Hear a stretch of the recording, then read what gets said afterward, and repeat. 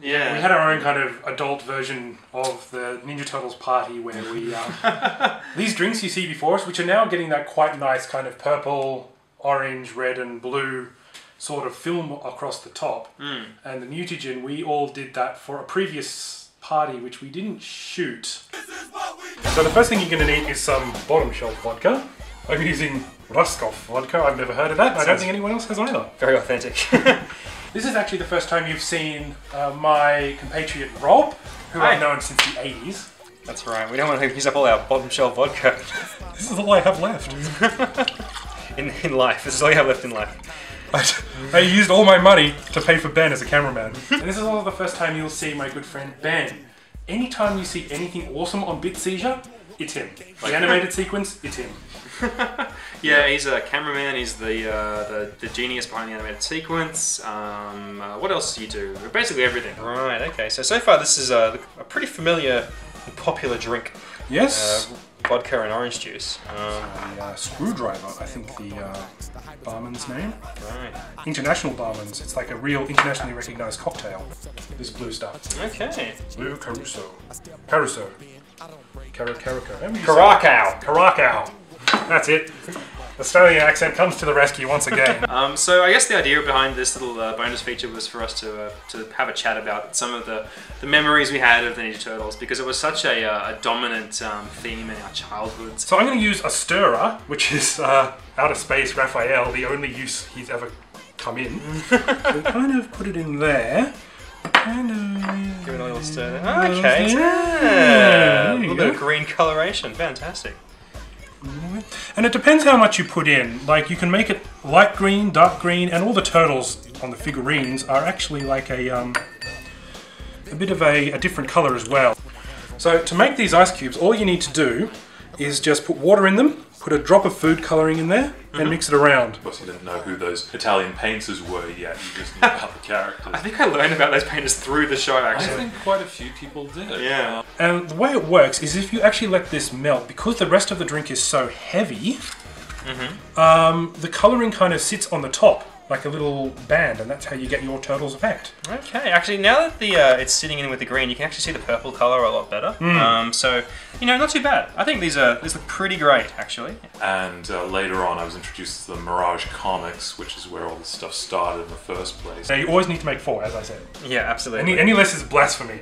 So, do you want to have a drink? Yep. All Rob, right. take your favourite turtle. Well, my favourite's always been Donatello, because he's the thinking man's turtle. Philosophical turtle. My turtle is Leonardo, because he's the leader, I suppose. Absolutely. So, Cowabunga! Not bad at all. That's pretty good. Fantastic.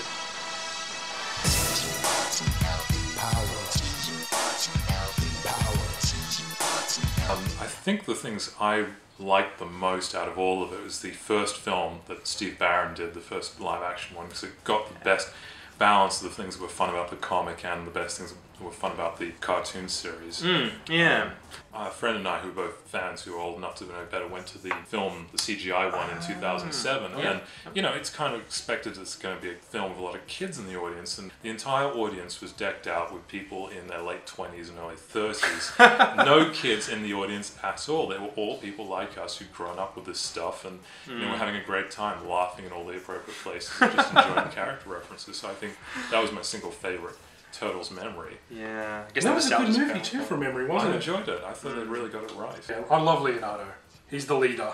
This is the first... Oh, this is the sad story. Yeah, the sad story. This is... But what happened was, I was given a Leonardo, and I loved Leonardo. And then, back then, I used to go to an after-school camp.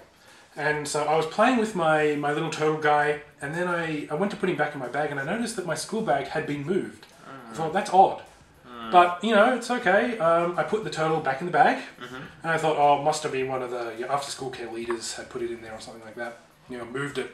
So I put my turtle back in the bag and then didn't think anything else of it.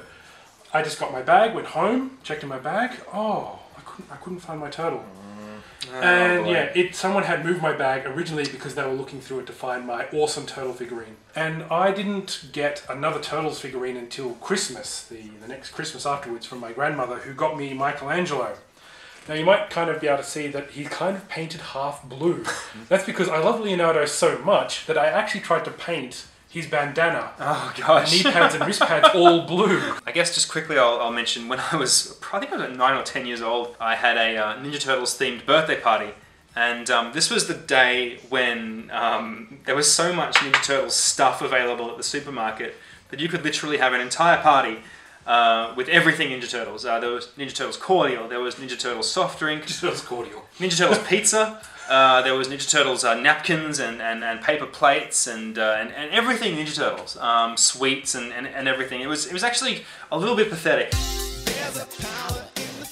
Okay, for our next cocktail, I'm actually going to show you a very potent shot, which I like to call mutagen. Okay. I also had a lot of the board games as well. I had the board game, yeah. I had the really bad board game. Alright, the first ingredient is white rum. It was a really bad board game. Like, it was quite boring to play. I use white rum because it's got a less sharp taste than dark rum, and I need kind of a clear spirit for this to get the correct effect.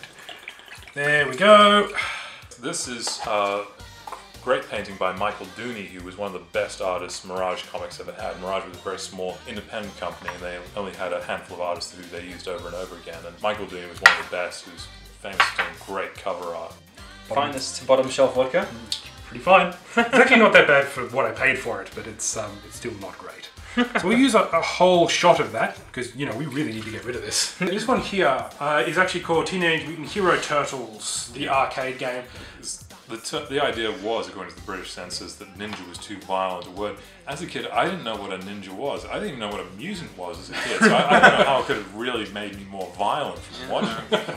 We're actually going to have some creme de meth, or meth verte, or something like that. They all have different names, but it's basically peppermint flavoured schnapps. Okay. Alright, so I'll put half a shot in here now. The reason I use half a shot is because I don't want it to overpower everything else. Right. Because it's peppermint flavoured.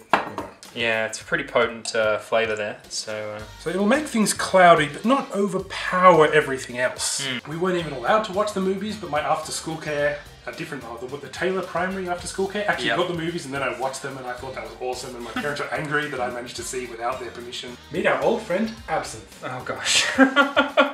I think he had all the toys, like most of them. Yeah, including all the really crappy ones, like the Donatello that swims, and the that was the one that I used to take to the bathtub a lot, and it usually would just sort of plummet. It just kind of sink with the sort of sad bubbles coming up. So I'm actually going to put a whole shot in this. Oh boy. My dad came home with the the PC game version of that the Konami Ninja Turtles game. This one here. Now this stuff is actually very expensive because it's so potent and powerful. So remember, kids, ask your parents before you use absinthe. Hey, no underage drinking is endorsed by Bitsnisha. My dad only had a Hercules adapter on the computer, so it was like a monochrome, like black and yellow screen, and the computer couldn't really keep up with what the game was trying to... It was kind of a miracle that it even worked at all. We'll put that in there, and as you can see, it's greenish, but not overpoweringly green. It's kind of still transparent. So we'll use our TCRI, which is a reference to the original mutagen in the Mirage comics. Right, okay. To stir that up. It's pretty clear. Now, last ingredient is actually... Light up ice cube. You can get these off the internet or Japan, which is where I got mine. Put that in there, and you've got that nice kind of glowing radioactive mutagen effect. Fantastic. Now I've put pop rocks, which is that crackling sound you might be hearing, around the edge of these two shot glasses here.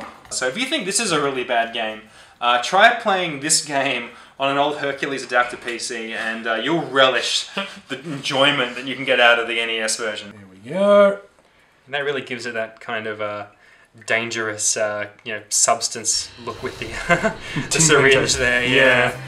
But I remember you still got really far in that game, despite the fact there was a second delay between when you hit something and when the turtle did his half-assed move. Ooh. If I drink this, I'm not going to turn into some kind of rat or turtle or something, am I? What was the last person you had contact with? It's me! You're going to turn into a mutant version of me. Oh dear. This Ninja Turtles craze kind of caused a lot of paranoia amongst people were hiding in like drains and stuff like that. People wanted to go down into the stormwater system. Yeah.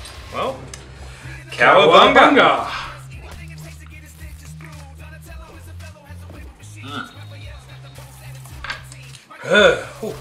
That's it tastes like mouthwash. I love it. I'm AC. And I'm Rob. And I'm Ben. And you're watching the Seizure Turtles special bonus. Thank you very much for watching. Thanks, guys. Thanks.